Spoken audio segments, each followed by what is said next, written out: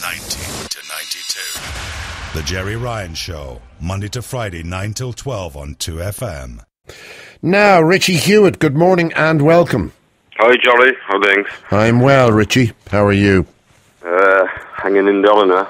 Now, Richie, you've been visited, and your partner Laura and your 5-year-old son Kyle.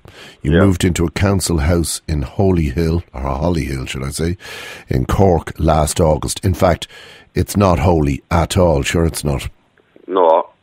As you said there, Gerry, we moved in last August, and there was a lot of work we had to do to the house. And as I was saying to people, like, this started off very small. Like, there was keys just going missing at the start. There would be an ashtray go missing, a few bits of clothing would go kind of missing, you know. So it got heavy. Like, we didn't take much notice of it. Like, at the start, like, no cupboards just open now, and we come down and I close them. Or there was a day I went into the kitchen and the cooker was turned on, and I went out to Laura and I said, why didn't you turn off the cooker, like, after you use it? And she'd say, I didn't turn it on. Like, Gerry, we had fierce fights over this, like, you know, things. So you'd come in, you go, who the hell left the cooker on? Yeah. Say, I didn't. You must have. It didn't go on by itself. Yeah, and just as we used to say, like, because one day, the kitchen sink filled up with water and overflowed. The stopper was in it and all, and I went out to Laura and I said, what the hell are you doing inside the kitchen, even the water overflowing? She said, I didn't. And the thing I used to say, who done it so? The ghost, is it? You know, natural reaction, like. Yeah, sure. You know, and it started getting very serious then, because one night Laura put Kyle to bed, and she came down, and we were watching the telly, and we heard a thump from upstairs. So natural reaction, two of us ran up the stairs, and Kyle was over the other side of his bed, out of the bed, no, over the other side of the room. Yeah. And we asked, like, Kyle, what happened? And he said, the man threw me out of the bed. The man threw me out of the bed? The man threw me out of the bed. And I says, what man? He goes, Richie, the man with the eyes. The man with the eyes. So I says, like, we were getting worried then, you know, but I was I looked around, I goes, look, Kyle, there's no one here, there's no man with the eyes, and so another night, he came running into us. He closed the bedroom door and he was very upset. He was saying, the man with the eyes is getting me, he's going to get me. And I said, look, Kyle, I goes, what does he look like? Yeah. And he goes, he looks like a robber. Right. So then we kind of left it go again, but about 4 weeks ago then, it started getting very serious. Myself and Laura were in the kitchen around 1:30 in the morning, and Laura walked into the front room because she was on the phone to her mother, and I was walking out towards the sitting room, and a glass flew from the counter. By itself? By itself, and it smashed off the wall. God bless us. So Laura came in then, and she asked what happened, and I goes, to be honest, I said, I don't know. I said, the glass just busted off the wall, I said. And as we were standing by the double doors in the sitting room, the cupboard in the kitchen opened, and everything started flying out of the cupboards, like, in front of the two of us. So the first thing we done then was, like, Laura's mother's only over. So you're talking about the plates, everything flying out of the cupboards? Cups, glasses, plates, knives, forks, you name it. The whole lot. The whole lot. So we flying out by themselves. You could actually see them flying out by themselves. Oh yeah, you could see them actually coming out of the cupboard towards us. Oh my God. Flying out. So as the first reaction, we got out of the house and went over to Laura's mother's house. So the following day we went up to the local priest in the area, and we were explaining to him. So he said he'd come down and he'd do a blessing on the house. Yeah. So we were, myself, Laura, and Laura's mother were waiting in the sitting room for the priest to call. He called. As we were going into the kitchen, we had a holy statue up in the windowsill in the kitchen. Yeah. As Laura and her mother and the priest walked into the kitchen, the statue was actually down in the centre of the floor. It flew off the wall? It was actually just a statue standing on the windowsill. But when we went in, it was actually down in the centre of the floor in the kitchen. So the priest, first reaction, he was baffled, like. Yeah, I'd say he was. He just couldn't So when the priest was actually standing there then, Gerry, he actually felt a presence in the room, actually brushing off him. You know? So he said, there's definitely a presence in this house, he said. So he blessed the house anyway, and he just said, look, I prefer none of you stayed here tonight. So we went over to Laura's mother's and stayed the night. So the following morning we came back. The table in the kitchen was over the other side of the kitchen. There was a kitchen chair in the sitting room by the sitting room window, just as if someone was sitting down looking out. So we called him back again, and he came back again, and he couldn't believe it. But he was on the phone. He was talking to, I think it was the Bishop of Cork there, last Bishop Buckley, I think, at the time. And he was upstairs, and there was a holy water fund screwed into the wall upstairs. And as he was talking on the phone, that was turning in front of his eyes. Turning in front of his eyes? Yeah. My God. So, as he said himself, he couldn't believe it, you know. And there was another time then we were in the kitchen, me, the priest, and one of the neighbours, and the light in the kitchen switched on. And there was no one could have done it, Gerry, because there was no over by the switches. Yeah. You know? So, are you getting any unusual smells or drops in temperature or anything like that? Oh, the temperatures dropped fierce in the house. The coldness, the smell, it was like dampness water, you know? Yeah. But there was a few people then came up to the house and witnessed all this themselves. You know, as I said, we're saying to people, there's 11 letters after being sent into the Cork City Council from what people seen.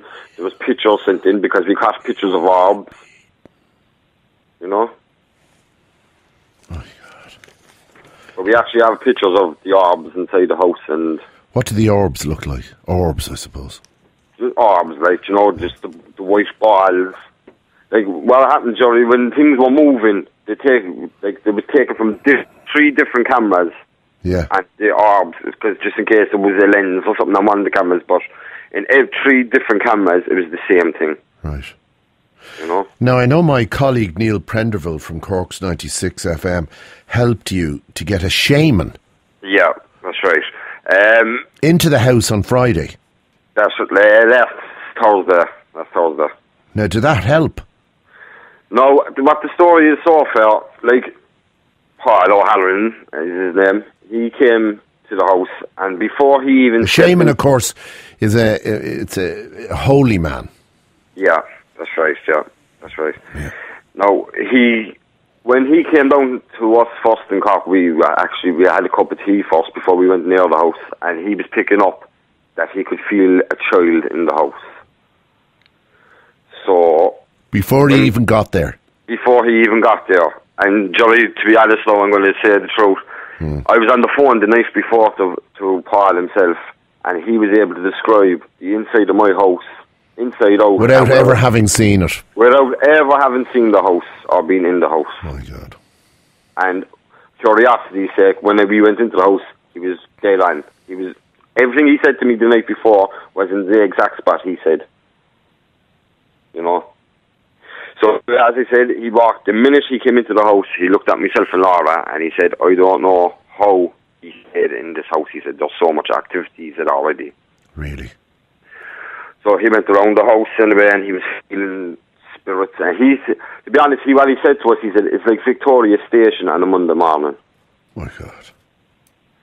So as he was doing his work anyway, we were all in the kitchen when he set up his altar and stuff.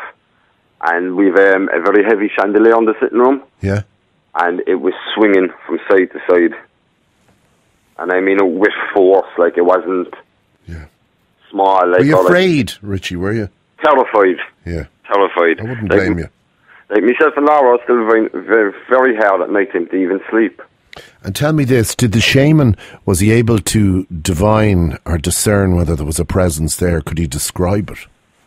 Yeah, well, first of all, he walked up the stairs and he walked into Kyle's room. Yeah. And the first thing he said to me and Laura is, there's a man, I'm looking at a man in the corner of Kyle's room.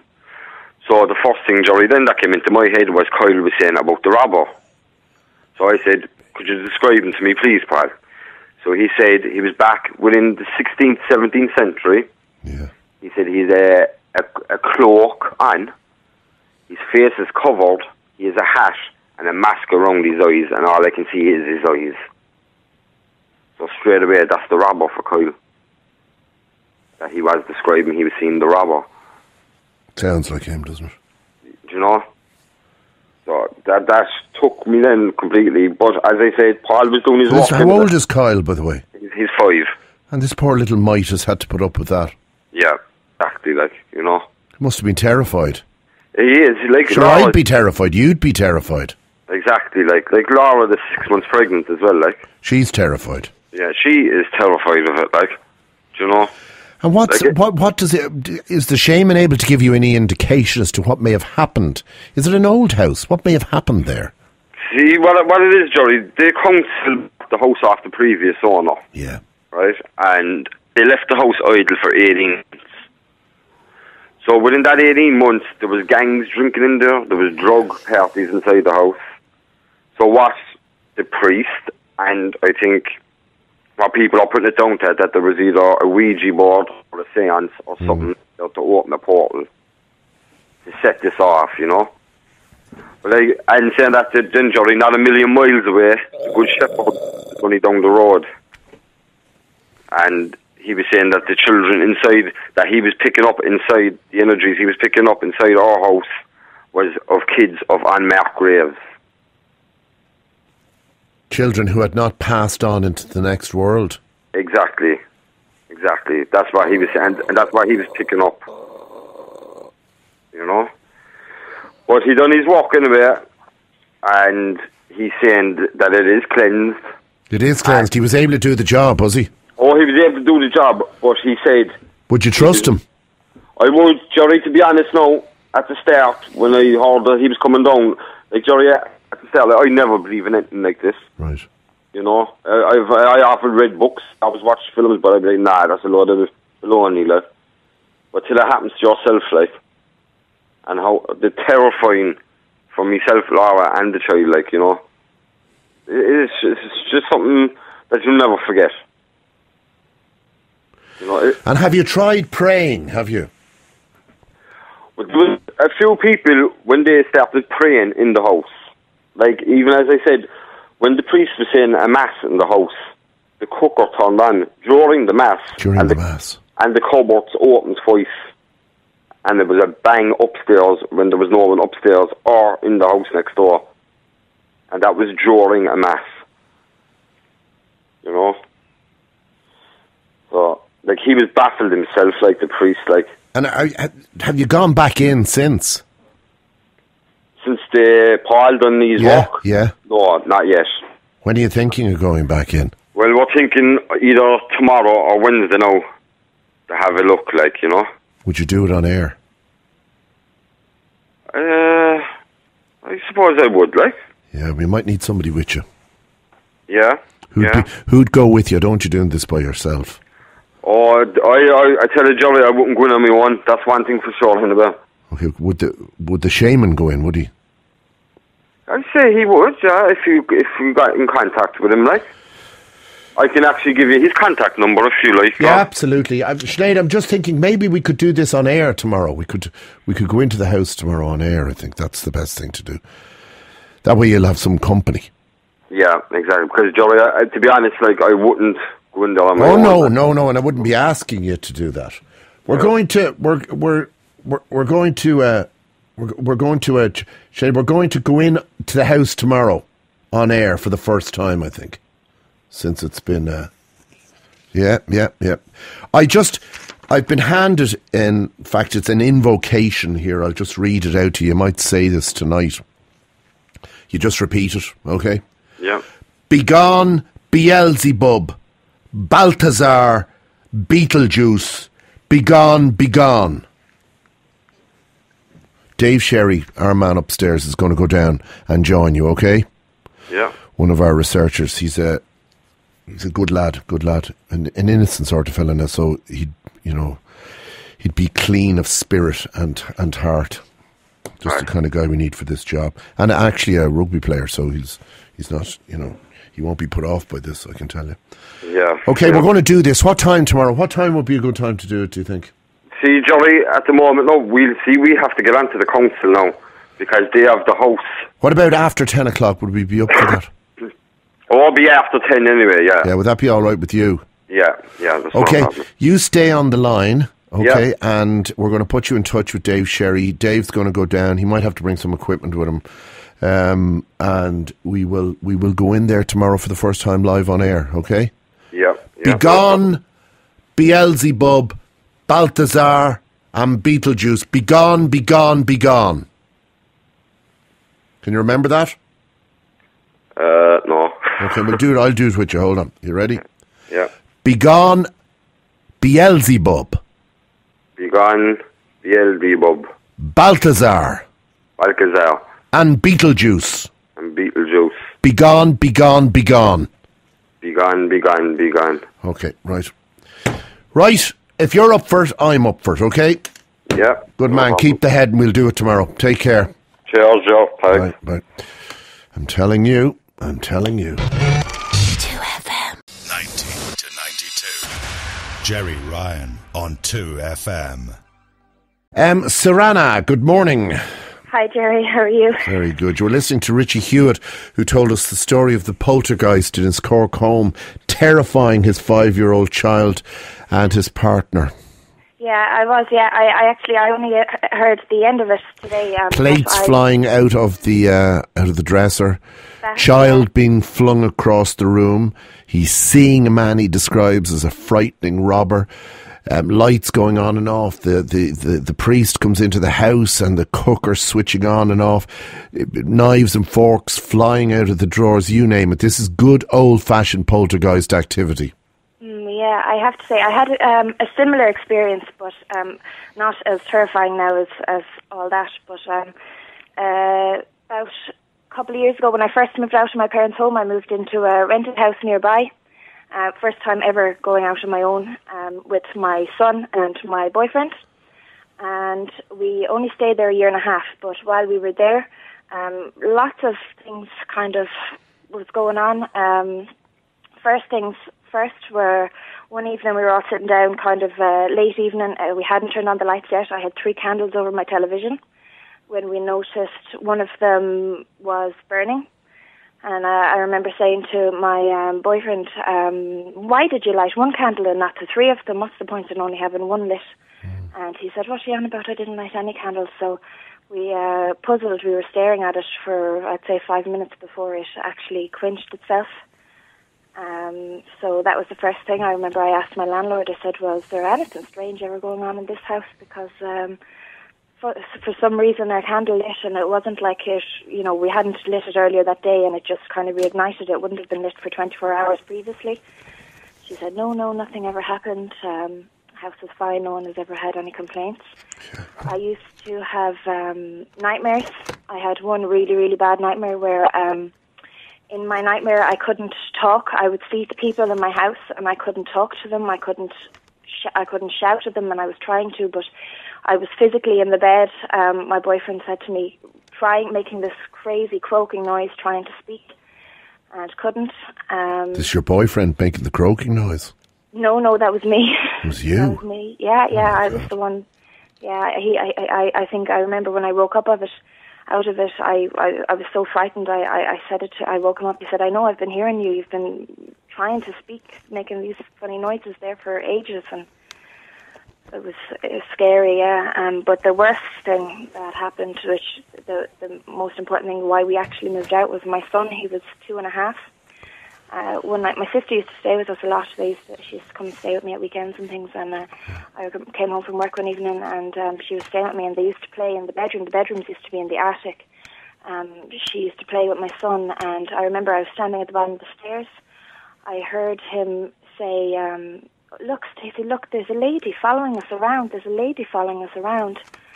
And I heard it, and she obviously didn't pay any heed to it. But when I went upstairs, I said, "What are you? Where's this lady that you're talking about?" And he said, "She's gone into your room on me." So I brought him into my room, and I said, "What are you on about? There's nobody in here." And he said, she's sitting on the bed, Mum, she's sitting on the bed. So I sat down on the bed where he said she was sitting. And I said to him, look, I waved my hand through the space where he said she was. And I said, look, there's nobody here. And he blocked his ears and ran to me and started to cry. And said, I don't like her, Mum, she's talking to me, I don't like her. So immediately when he started crying, I brought him downstairs. Now, he was 2.5. He wasn't able to tell lies. He hadn't got to that stage. He wasn't able, there was no making things up and things like that. But I brought him downstairs and he sat at the table and I tried to be as normal as I could. And I said, what did she say to you? So there was a belt actually on my table and he wrapped it around his head and he said, she looked like this, Mum. And he put the belt over his head like as if a shawl or a scarf. And I said, and what did she say? And she said, when I said, I don't like you, she responded to him, I don't like you either. And that's when we ran downstairs and I had taken him away from the situation. But I sat awake all that night. I didn't tell anybody, I didn't say it to anyone because I'd spoken previously to my family about the candles and my dreams and things going missing and stuff like that. But I didn't say anything that night about it. And the next day I said it to my other sister who would be really, really open to things like this. I said, how would you feel about it? What would you think? She said, God, that's terrifying. She said, I believe him straight away. You know, he doesn't tell lies. He cried. He was terrified. And she went home and told it to my dad. And that night when my children, I was afraid, I had a baby at this time, I had just had my second son at this time. I was afraid to put them up to bed that night, so I let them fall asleep on the couch. And I don't blame you. I still I didn't tell my boyfriend at this stage about it, but I wouldn't let them go up to the bedroom and I let them fall asleep on the couch. It was a Saturday or a Sunday or something like that, so it was one of the late nights anyways, it didn't matter. But my dad actually came, once my sister told my dad, he came over and knocked on the door, he said, you can't sleep here.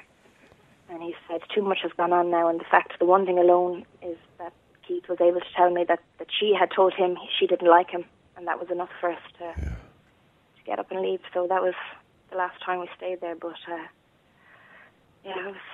What did you think it was? I don't know. But did you discover anything from No.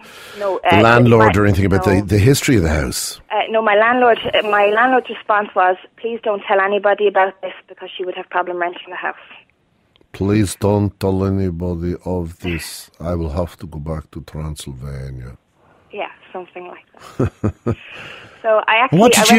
What did you think it was? What did I think it was? Because, listening to you and listening to our pal down in Cork, it's very easy to be cynical about it and kind of enjoy the conversation and enjoy the thing as a kind of a mad story. But over the years, I've heard time and time again, people like you, particularly somebody like you, who... You don't sound mad, you don't sound deranged, you don't sound delusional.